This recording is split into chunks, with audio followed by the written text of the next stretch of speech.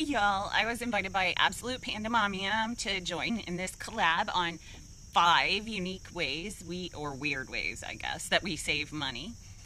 And so I'm going to link all the other participants down below. So check their videos out and let's see how weird we all are in saving money, I guess. I'm not weird. Okay, I'm a little weird.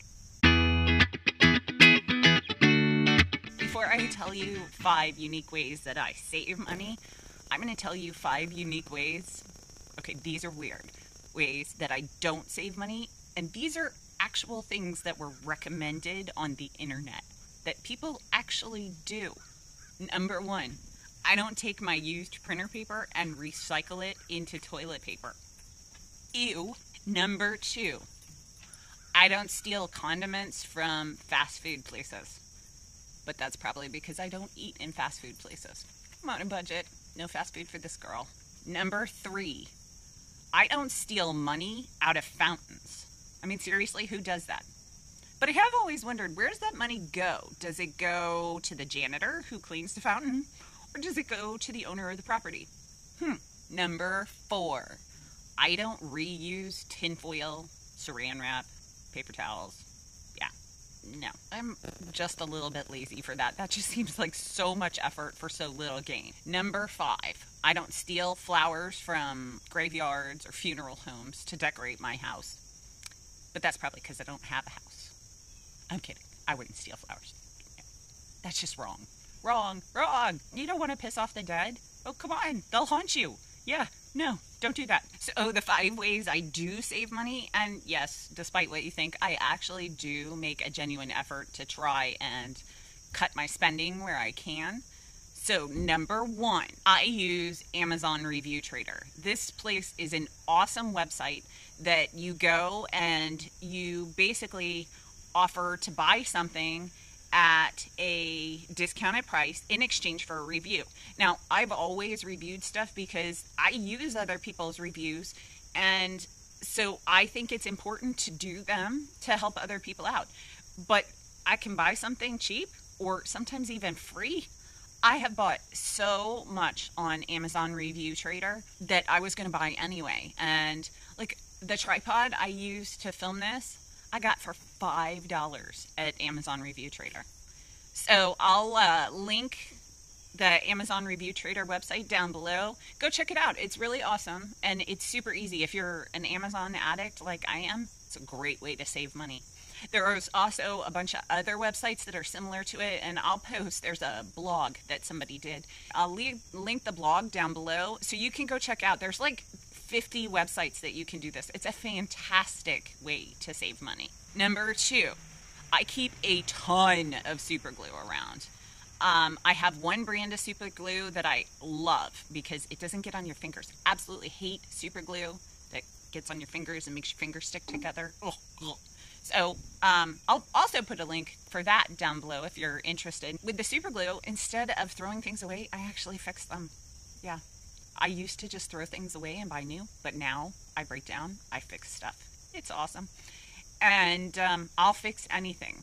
I'm currently in the process of using super glue to fix an umbrella for the table I'm sitting at because the top part broke off and so it doesn't work anymore. So I'm super gluing it all back together and I'm going to use it as an umbrella. We'll see if it holds. Number 3, virtual yard sales on Facebook. This is an excellent place to buy furniture. If you need a piece of furniture, if you're moving or you need something for your house or, you break something. These are fantastic places. It's like the new eBay. Back when eBay was like the cool kids place to buy used stuff.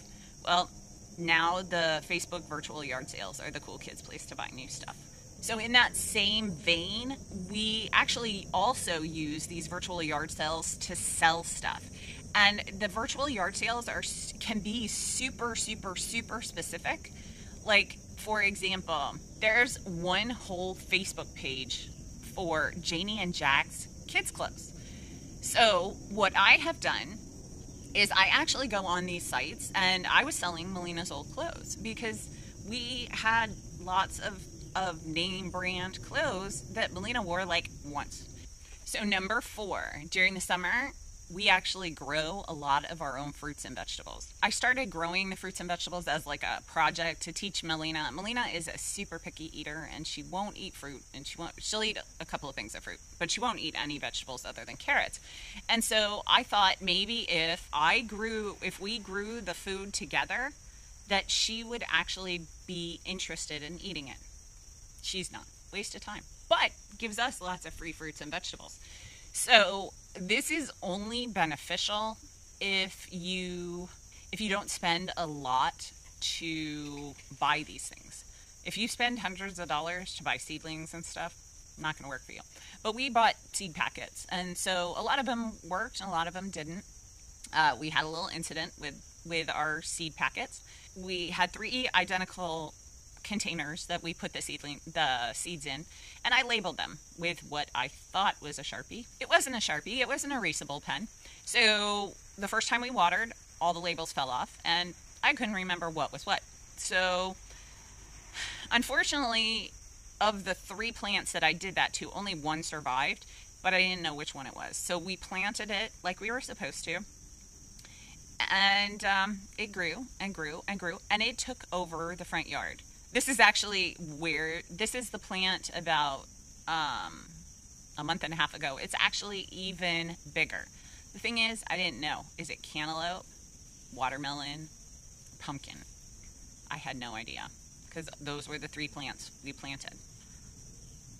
Well, the fruit started growing, and it turned out to be cantaloupe, and it's fantastic. And we have like 10,000 cantaloupes now. Yeah, we eat a lot of cantaloupe in this house right now. But we also have okra, we have tomatoes, we have beans, we have lettuce, the deer eat the lettuce, so don't bother with lettuce in this area because it gets eaten by the deer.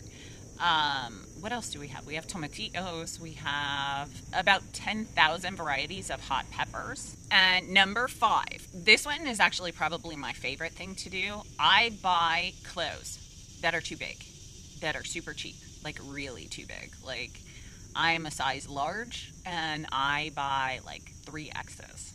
And I'll take them down to Colombia when we go, and I'll have them fitted to me.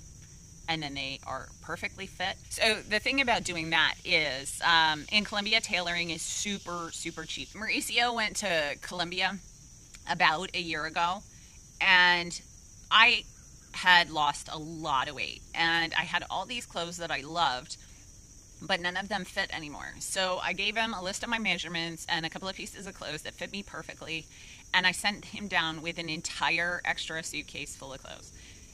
Because while I was living in Bogota and Mexico, I actually had a bunch of suits custom made for myself, and I didn't want to get rid of those. I had spent a lot of time trying to pick out fabrics and designing them, and I really wanted to keep them. So I sent them down with him. It cost us, I think, $40 to send the extra suitcase down. The entire suitcase was full of clothes. It was like close to 40 pounds. It was a lot of clothes. And he took them to 3 different locations. We totaled up how much it cost, and it was less than $60 to get all those clothes taken in. So here, it would cost me $20 to get a pair of pants hemmed. There, it cost like 25 cents. Anyway, those are my 5 unique, not so weird ways that I save money. I hope they are beneficial to you. I know a couple of them not everybody knows about, so I'm hoping there's something in there that you can take out of it and maybe save some money yourself. So have a fantastic day. See ya. Please subscribe to my channel down below. I'm setting up a tag for 250 subscribers. So I'm super excited to be doing that. So subscribe so I can do my tag, my first tag that I'm going to start. Yay, me.